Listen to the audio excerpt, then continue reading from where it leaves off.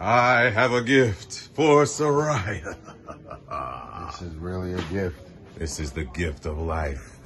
This is literally for the girl dads. I had to represent for the girl dads, my brother. This is so great, man. I'm so proud of you. I'm trying to follow in your footsteps, man. You the author. You are the author. So, but this is what we need.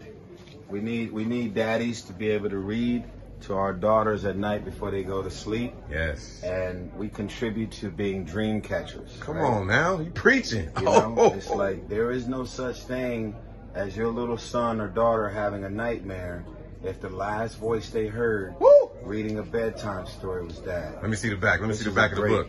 Oh my God. Oh, Jesus. This is so great. Hey, man, thank you for the love. Karma, I'm just letting you know I have never been more proud of anybody's daughter, let alone my niece. Netflix, now you writing bedtime books.